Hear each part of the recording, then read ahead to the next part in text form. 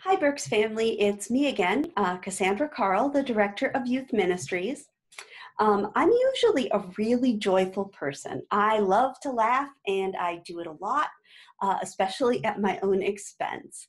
I am able to find the humor in almost any situation, and I've been known to make jokes at inappropriate times now and again because laughter is basically my answer to everything.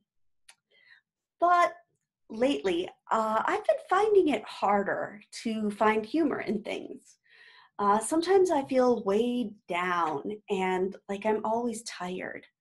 And I think that constantly adapting really just takes it out of you. Whether it's trying to figure out virtual learning for 3 kids, new ways of doing virtual ministry, or trying to connect with my technologically challenged family, I feel like I just don't have enough energy to be joyful. So I chose this topic for a devotion because I'm guessing that I'm not the only person who's been feeling this way. Maybe you're in that place too, for whatever reason. So I want to share with you 3 things from the Bible that I think speak to how we can all be more joyful even in difficult times. So, Ecclesiastes chapter 3, verse 4. You guys all know Ecclesiastes 3, right? It's to everything there is a season. Well, verse 4 says, "A time to weep and a time to laugh." It used to be really easy for me to laugh. Things just happened in my life every day like magic that were funny. But lately, I'm so busy being serious that I feel like I don't have time for laughter. Instead of having fun with my kids, I'm making them do their schoolwork. Instead of having fun with the kids in my ministry, um, I'm talking to them about how to be patient and respect authority and telling them not to be afraid. And instead of sharing funny stories with my family, we've been mourning the loss of loved ones who have succumbed to this pandemic.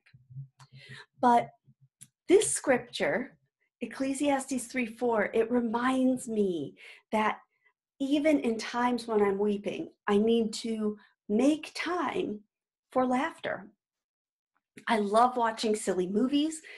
Monty Python is one of my favorite things in the whole world. I also love watching funny TV reruns. The Simpsons Treehouse of Horror is, I think, one of the funniest things that's ever been on television. Um, my family also just got a new game called Poetry for Neanderthals, which has a really high probability of making everybody crack up.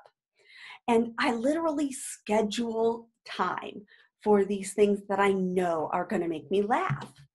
Um, I'm afraid if I don't do that, that I won't laugh, that I won't have any time for laughter.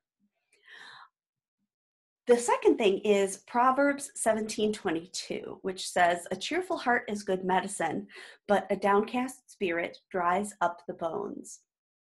Now, I'm no expert, but I don't think that this proverb is talking about laughter just being good medicine for the person who's laughing.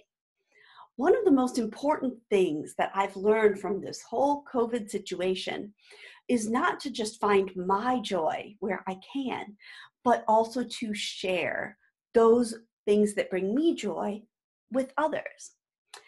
I find myself sending endless memes to friends and family, doing TikTok dances with my kids, and creating fun videos with my coworkers.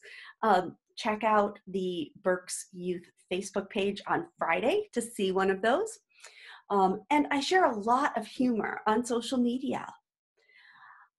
The world has a lot of seriousness right now. So we all need to spread some whimsy if we can. It's such an easy way to be a blessing to others, to share your cheerful heart and be good medicine for them. And it has the side effect of making you feel good in the process because you've made somebody else laugh. And then The third scripture I want to share is Galatians 6:2. And it says, "Bear one another's burdens, and in this way you will fulfill the law of Christ."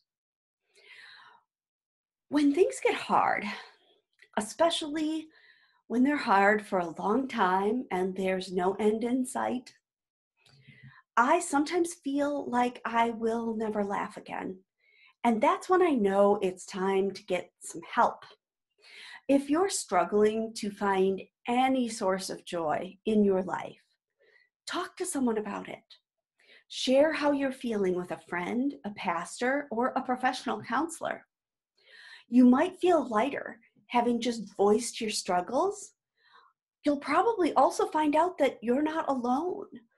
And you might get some practical advice for how to get out of this joyless vortex that you found yourself in. Sharing your burdens can really make a world of difference in a number of different ways. So don't suffer alone. Get some help. Now, I'm sure that some of you out there are doing just fine. And I am really, truly, truly happy for you. You have the opportunity to be such a blessing to others during this time. So if you're not struggling right now, I encourage you, make someone laugh. Laugh with someone, or be the pillar that your friends can lean on when they feel weak. If we all do what we can to encourage joy in ourselves and in others, we will all be better for it.